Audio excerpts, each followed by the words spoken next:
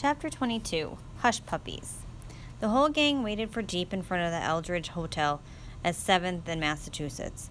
It was a sticky day, the kind where the sun hides behind weighty clouds.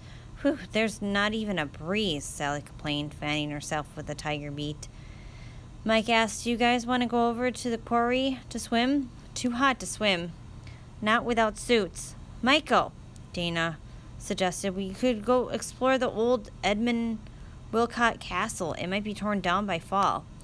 "Oh yeah," Derek said. "That's one of my personal favorite things to do. Mess around a condemned building. Machete our way through spiderwebs. Get busted for trespassing. Go for it." "Not really. It's a cool place," Dana protested. "My dad's head of the committee to save Wilcott Castle." "I'm impressed," Mike said. "Next idea?" "The mall?" Sally offered. "No money, no ride, no way." Derek said, "How can summer be so short and so long at the same time?" "Might as well enjoy it," Sally said. "Next year we'll all have to have jobs." Anne reminded them, "I already have a job. I cook for all my brothers and sisters, and that doesn't mean putting hot dogs in the microwave. Lots of chopping." "Do you get paid?" "Of course I get paid. I get free room and board." "We all do. But you have parents," Anne said. Finally, Jeep's dad let him out in front of the hotel with his two little brothers, who were about 6 and 8. "I had to babysit," he grumbled. "We're not babies. They can't even zip their own pants," Jeep said.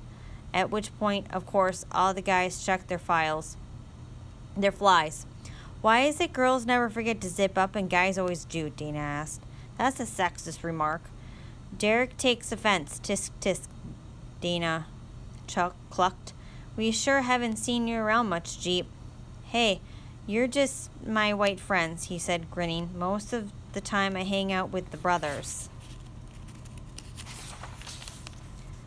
"That's us," Calvin and Luther cried. "Not you armpits. I mean the guys from church. And besides, I've been over at the KU library a lot."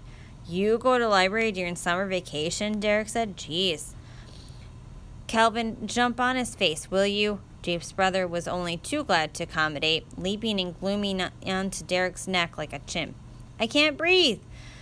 Jeep peeled the kid off and threw his arm around Calvin's neck as if he were holding him hostage. "I've been studying up on things. I might just end up smart, or an FBI man." "Let's not stand here like idiots," Mike suggested. "Let's go eat." "Yeah, because what I've got to tell you needs to be heard when you're stuffing your faces." Jeep glanced up and down the street. "How about Long John Silver's?" "Oh, yeah," he added under his breath. Whoever had money kicked in $2 or $3 so they could order family-sized fish and more, and all 6 of them crowded into one booth. Naturally, Calvin and Luther were banished to another table, where the first thing they did was loosen lids on all the salt and pepper and sugar shakers and the malt vinegar bottle. When the order came, Jeep waited until Derek's mouth was stuffed. "What's that you're eating, ma'am?" "This?" He pulled the whole ball out of his mouth and studied it. "You're a pig," Sally said. "It's a hush puppy," Derek said, popping it back in his mouth. "That's what I thought.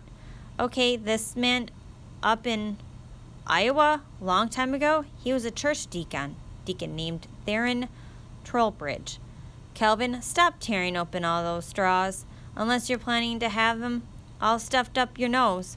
Anyway, this guy Theron used to let runaway slaves stay at his house all the time. See, the poor fools would run off with no particular place to go, just following the drinking gourd." "The North Star," Dana translated. "And those slave hunters who got money for bringing back the runaways, they get bloodhounds on the trail, see? Well, sometimes the runaways would just jump in a river to put the dogs off their scent. But up near old Theron's place, there wasn't even a creek. It was as dry as your bathtub, Derek." "Get to the point," Derek was growing impatient, and besides, he reminded them that the $1.50 movie would be starting in 20 minutes.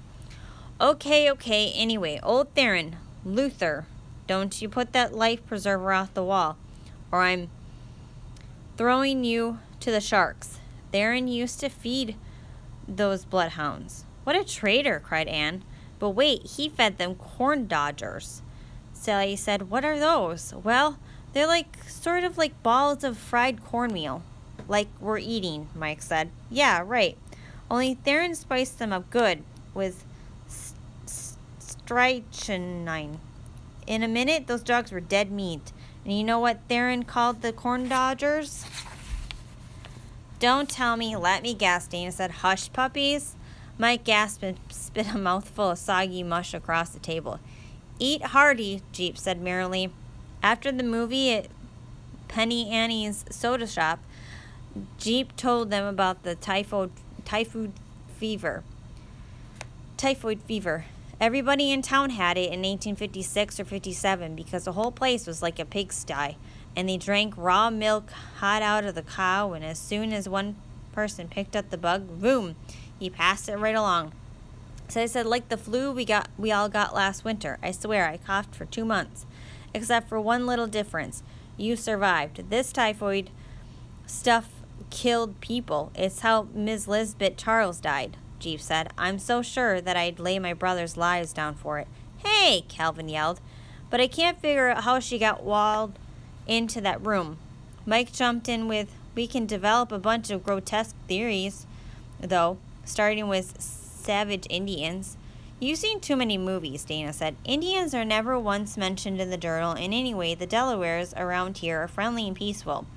No Indians. Okay, murder. Let's say somebody's dying of the typhoid thing, and he wants Miss Lisbeth dead for some reason, so he opens a vein and squirts blood into Lisbeth's eye. Sally sucked in the screechy part of her Coke. You know how boring you guys are? That's all you ever talk about anymore. Slaves and dead bodies. And now dead dogs. I mean, really. Squirting blood into the poor woman's eye? Sally's right, Mike said. Let's declare a truce. No more talking about the skeletal remains of any unknown parties as found in Dana's house until school starts.